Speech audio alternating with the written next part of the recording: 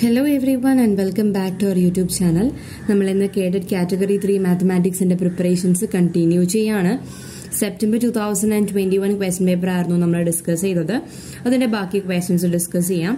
Starting with question number 101. Question ഇങ്ങനെയാണ്. The solution of a second degree equation are 6 and 4. Which among the following is the equation? അതായത് ഏതോ ഒരു ഇക്വേഷന്റെ solution ആണ് നമുക്ക് കിട്ടുന്നത് 6ഉം 4ഉം ആയിട്ട്. അപ്പൊ ഇതിൽ ഏതാണ് ഈ പറയുന്ന ഇക്വേഷൻ എന്നാണ് കണ്ടുപിടിക്കാനുള്ളത്. അപ്പൊ ഇങ്ങനെ രീതിയിൽ ഒരു ക്വസ്റ്റ്യൻ വന്നാൽ നിങ്ങൾ ചെയ്യേണ്ടത് ഈ 6 എന്ന വാല്യൂം 4 എന്ന വാല്യൂം ഈ ഓരോ ഇക്വേഷനിൽ ഇട്ട് കൊടുക്കുക. എന്നിട്ട് ഏതാ സാറ്റിസ്ഫൈ ചെയ്യുന്നത് നോക്കാം.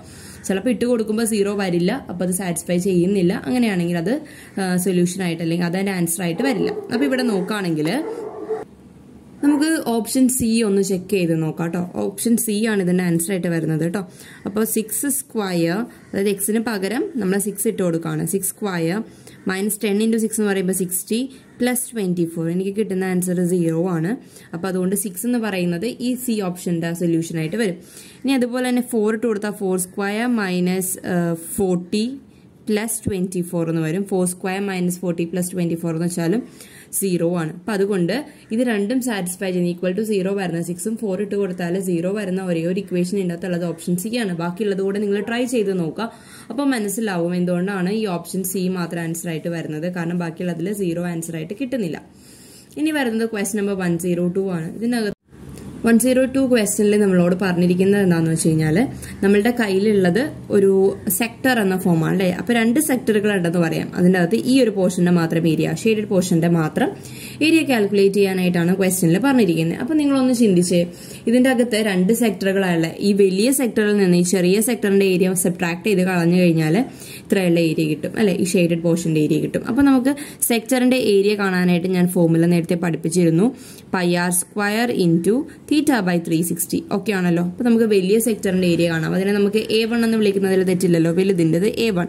അപ്പൊ അത് കിട്ടുക പൈ ഇൻറ്റു അവിടെ 5 ആ വരുന്നത്. 5 സ്ക്വയർ എന്ന് പറയുമ്പോൾ 25 ഇൻറ്റു തീറ്റ എന്ന് പറയുന്നത് ഇവിടെ നടുവിൽ വരുന്ന ആംഗിൾ 60 ബൈ 360 ഓക്കെ ആണല്ലോ. ക്യാൻസൽ ചെയ്യുമ്പോൾ ഇവിടെ 1/6 എന്നാണ് വരുന്നത്.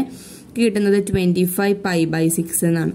ഓക്കെ, ഇതേ രീതിയിൽ നമുക്ക് അടുത്തതിന്റെ ഏരിയ കണ്ടുപിടിക്കാം. A2 എന്ന് പറയുമ്പോൾ പൈ ഇൻറ്റു ആർ സ്ക്വയർ എന്ന് പറഞ്ഞതിന് പകരം ഇവിടെ 3 സ്ക്വയർ ആണ്. 9 ഇൻറ്റു 1/6 തന്നെയാണ് ഇവിടെയും വരുന്നത്. അപ്പൊ എനിക്ക് കിട്ടുന്നത് 9 പൈ ബൈ 6 എന്നാണ്. ഓക്കെ ആണല്ലോ. ഇനി ഇവരെ തമ്മിൽ സബ്ട്രാക്ട് ചെയ്താൽ കിട്ടുന്നതാണ് നമ്മളുടെ ഏരിയ, റിക്വയർഡ് ഏരിയ. അപ്പൊ സബ്ട്രാക്ട് ചെയ്യുമ്പോൾ എന്താ കിട്ടുന്നത്? 16 പൈ ബൈ 6 എന്നാണ് വരുന്നത്. ക്യാൻസൽ ചെയ്യുമ്പോൾ ഇവിടെ 3യും ഇവിടെ 8ഉം ആണ്. അപ്പൊ 8 പൈ ബൈ 6 ആണ്, 8 പൈ ബൈ 3 ആണ് ഈ ക്വസ്റ്റ്യൻ ആൻസർ ആയിട്ട് വരുന്നത്. സോ ഓപ്ഷൻ എ ആണ് ഇതിന്റെ റൈറ്റ് ആൻസർ. നമുക്കിനി അടുത്ത ക്വസ്റ്റ്യനിലേക്ക് പോകാം. Question number 103. What is the ratio of the radius to the slant height of a cone made by rolling a semicircle? നമ്മുടെ കയ്യിൽ ഒരു സെമി സർക്കിൾ ഉണ്ട്. ഈ സെമി സർക്കിളിനെ റോൾ ചെയ്തിട്ടാണ് നമ്മൾ എന്താക്കുക, കോണാക്കുക. അപ്പോൾ ഈ സെമി സർക്കിളിന്റെ റേഡിയസ് തന്നെയായിരിക്കും L ആയിട്ട് വരുന്നത്. അപ്പൊ സ്ലാന്റ് ഹൈറ്റ് എന്ന് പറയുന്ന സ്ലാന്റ് ഹൈറ്റിനെയാണ് കേട്ടോ L എന്ന് ഡിനോട്ട് ചെയ്യുന്നത്. L എന്ന് പറയുന്നത് നമ്മളുടെ റേഡിയസ് തന്നെയായിരിക്കും. ആ കാര്യത്തിൽ നമുക്ക് ഡൗട്ടില്ല. ഇനി അടുത്തത് ഇങ്ങനെയാണെങ്കിൽ ഇത് ഈ സെമി സർക്കിളിനെ റോൾ ചെയ്ത് കോണാക്കി മാറ്റാണെങ്കിൽ ആ കോണിന്റെ റേഡിയസ് എന്തായിരിക്കും? ഇതിന്റെ റേഡിയസിന്റെ പകുതിയായിരിക്കും സെമി സർക്കിൾ ആയതുകൊണ്ട് കേട്ടോ. അപ്പൊ നമുക്ക് കോണിന്റെ റേഡിയസ് എന്ന് പറയുന്നത് ഈ സർക്കിളിന്റെ സെമി സർക്കിളിന്റെ റേഡിയസിന്റെ പകുതിയാണ്. കാരണം സെമി സർക്കിൾ ആയിട്ട് നമ്മൾ ഡിവൈഡ് ചെയ്യുന്നത് കൊണ്ടാണ് കേട്ടോ പകുതി ആവുന്നത്. അപ്പൊ ഇവരുടെ റേഷ്യോ ആണ് നമ്മളോട് ചോദിച്ചിരിക്കുന്നത്. Ratio of radius to the slant height, റേഡിയസും slant ഹൈറ്റും നമ്മളപ്പോൾ r/2 ഡിവൈഡഡ് ബൈ r എന്ന് വരും.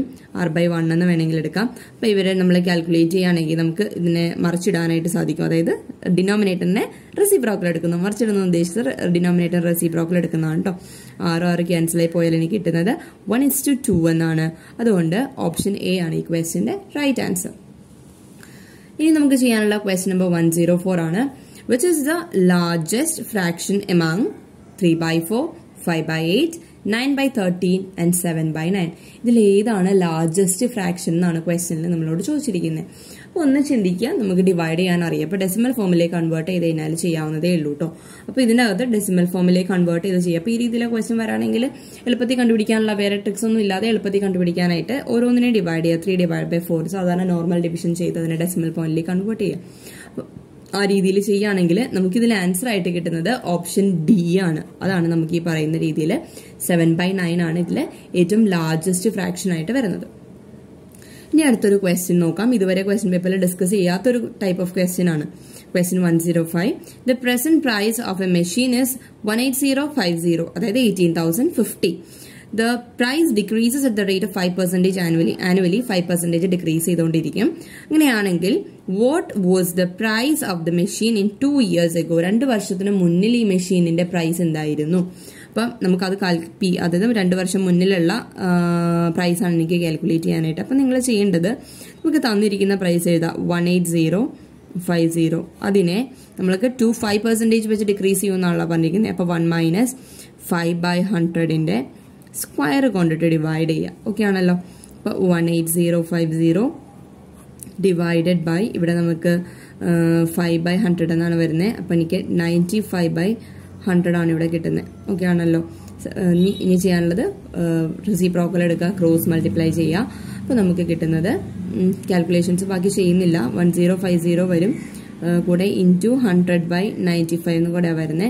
സോൾവ് ചെയ്യുമ്പോൾ നിങ്ങൾക്ക് കിട്ടുന്നത് ഓപ്ഷൻ ഡി, അതായത് 20,000 ആയിരിക്കും ആൻസർ. അപ്പോൾ ഈ മെത്തേഡ് എന്തായാലും നിർബന്ധമായിട്ട് ഓർത്തിരിക്കുക കേട്ടോ. 2 years ago ആണ്, മുന്നിലുള്ളതാണ് ചോദിക്കുന്നതെങ്കിൽ ഡിവൈഡഡ് ബൈ ആണ്. അതേസമയം നിങ്ങളോട് ആഫ്റ്റർ 2 years എന്നാണെങ്കിൽ നിങ്ങൾ എന്ത് ചെയ്യും, മൾട്ടിപ്ലൈ ചെയ്താൽ മതി കേട്ടോ. ബിഫോർ 2 years ആണെങ്കിൽ എന്താ ചെയ്യേണ്ടത്, ഡിവൈഡഡ് ബൈ ആ ചെയ്യേണ്ടത്.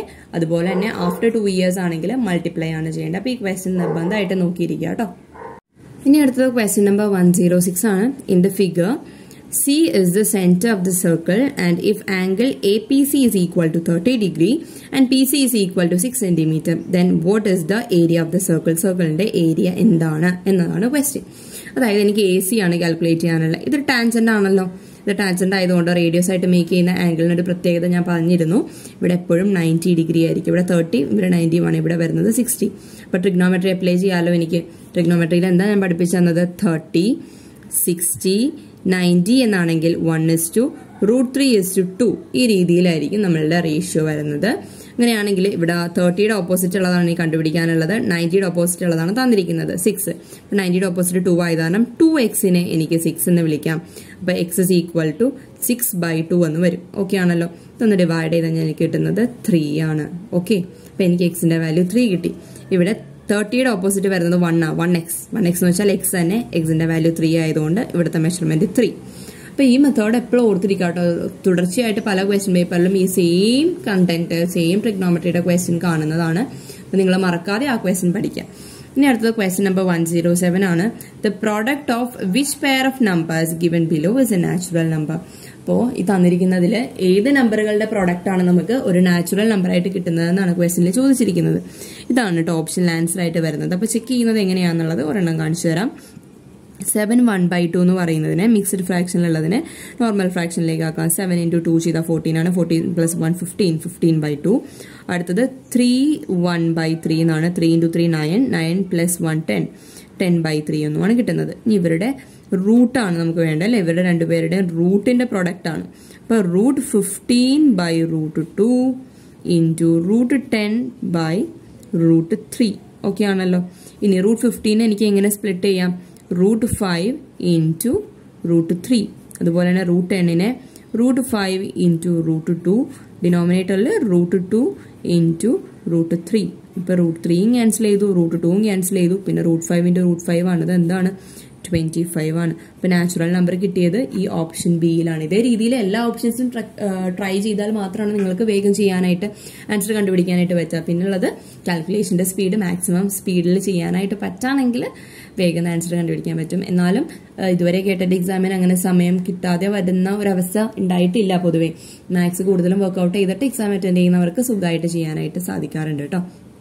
അടുത്ത ക്വസ്റ്റ്യൻ ഒരു വർക്ക്ഔട്ട് ചെയ്യാനുള്ള ക്വസ്റ്റ്യൻ ആണ്.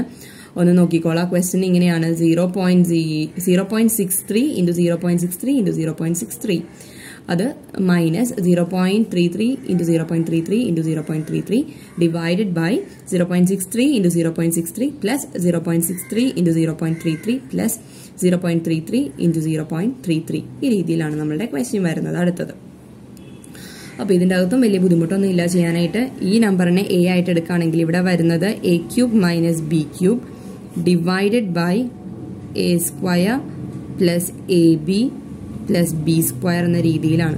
ഓക്കെ, നമുക്കൊരു ഫോർമുല അറിയാവുന്നതാണ്. a³ - b³ എന്താണ്, ഇതെന്നാണ് a - b into A square plus A B plus B square എന്നാണ് വരുന്നത്. അപ്പം ഇതിൽ നിന്ന് എനിക്ക് പറയാൻ പറ്റും ഇത് തമ്മിൽ ഡിവൈഡ് ചെയ്യുന്നതെന്ന് പറയുന്നത് എ മൈനസ് ബി ആണ്. ഇവിടെ എ ആയിട്ട് ഞാൻ എടുക്കാൻ പറഞ്ഞത് 0.63 ആണ്, ഇവിടെ മൈനസ് 0.33 ആണ്. അപ്പോൾ ഇവർ തമ്മിൽ സബ്ട്രാക്ട് ചെയ്യുക. 0.63നെയും 0.33യും സബ്ട്രാക്ട് ചെയ്താൽ ഇവിടെ 0 വരുന്നത്, ഇവിടെ 3 വരുന്നു, 0.0. അപ്പോൾ എനിക്ക് 0.3 എന്നുള്ളതാണ് ആൻസർ ആയിട്ട് കിട്ടുന്നത്. സോ ഓപ്ഷൻ ബി ആണ് ഈ ക്വസ്റ്റിൻ്റെ റൈറ്റ് ആൻസർ ആയിട്ട് വരുന്നത്. ഇനി അടുത്ത ക്വസ്റ്റ്യൻ അത് അധികം ഡിഫിക്കൽട്ട് ആയിട്ടുള്ള ഒരു ക്വസ്റ്റ്യൻ അല്ല, സുഖമുള്ളൊരു ക്വസ്റ്റ്യൻ ആണ്. What is the slope of the line? ലൈനിന്റെ സ്ലോപ്പ് കാൽക്കുലേറ്റ് ചെയ്യാനാണ് ക്വസ്റ്റ്യൻ. നമുക്ക് ലൈൻ തന്നിട്ടുണ്ടല്ലേ, അപ്പം അതിനൊന്ന് റീഅറേഞ്ച് ചെയ്യാണ്. 2x minus 3y plus 8 is equal to 0 എന്നാണ്. മൈനസ് 3y മാത്രം ഇവിടെ ഇട്ടിട്ട് ബാക്കിയുള്ളത് അപ്പുറത്തേക്ക് കൊണ്ടുപോവാണേ. അപ്പം മൈനസ് 2x എന്നും വരും, മൈനസ് 8 എന്നും വരും. ഓക്കെ ആണല്ലോ. ഇനി ചെയ്യാനുള്ള എന്താണെന്ന് വെച്ച് കഴിഞ്ഞാൽ ഈ മൈനസ് സൈൻ എല്ലായിടത്തും വരുന്നതുകൊണ്ട് അതിനെ ചേഞ്ച് ചെയ്യുക. 3y is equal to 2x plus 8 എന്ന് വരുന്നു. ഈ 3 ഇപ്പുറത്തേക്ക് കൊണ്ടുപോയാൽ y is equal to 2/3x plus 8/3. Okay ആണല്ലോ. ഇങ്ങനെ വന്നു കഴിഞ്ഞാൽ ഇനി ബാക്കി കണ്ടുപിടിക്കാൻ സുഖമാണ്, വേറൊന്നും ചെയ്യാനില്ല. എക്സിന്റെ കോയിഫിഷ്യന്റ് എന്താണെന്ന് നോക്കുക. ഈ രീതിയിൽ അറേഞ്ച് ചെയ്തിട്ട് എക്സിന്റെ കോയിഫിഷ്യന്റ് എന്താണോ അതായിരിക്കും നമുക്ക് വേണ്ട ലൈനിന്റെ സ്ലോപ്പ്. ഓക്കെ ആണല്ലോ. അപ്പോൾ ഇവിടെ സ്ലോപ്പ് 2/3 ആണ് വരുന്നത്. സോ ഓപ്ഷൻ എ ആണ് ഇതിന്റെ റൈറ്റ് ആൻസർ. സോ ഇതേ രീതിയിലെ ക്വസ്റ്റ്യൻസ് ഇപ്പോൾ ഒരു 3 ക്വസ്റ്റ്യൻ പേപ്പറായി നമ്മൾ ഡിസ്കസ് ചെയ്യുന്നത്. അല്ല റിപ്പീറ്റ് ചെയ്ത് കാണുന്നത് നിങ്ങൾക്ക് മനസ്സിലാവും ഏതൊക്കെ കണ്ടന്റ് ആണ് റിപ്പീറ്റ് ആയിട്ട് വരുന്നത്. അപ്പോൾ ആ റിപ്പീറ്റ് ആയിട്ട് വരുന്ന കണ്ടന്റ് ഇനി ക്വസ്റ്റ്യൻ പേപ്പർ ഡിസ്കസ് ചെയ്യണേ അത് തെറോ ആയി പോവുകയാണ്, ഇനി തനിയെ നിങ്ങൾക്ക് ചെയ്യാനായിട്ട് സാധിക്കും. അപ്പോൾ അതുകൊണ്ട് ക്വസ്റ്റ്യൻ പേപ്പർ ഡിസ്കഷൻ നല്ല രീതിയിൽ കണ്ടിന്യൂ ചെയ്യുക, നല്ല രീതിയിൽ പഠിക്കുക, എക്സാം നന്നായിട്ട് അറ്റൻഡ് ചെയ്യുക. അപ്പോൾ എൻ്റെ ചാനൽ സബ്സ്ക്രൈബ് ചെയ്യുക, എൻ്റെ വീഡിയോ ലൈക്ക് ചെയ്യുക, കൂട്ടുകാർക്ക് ഷെയർ ചെയ്യുക. Thank you for watching this video.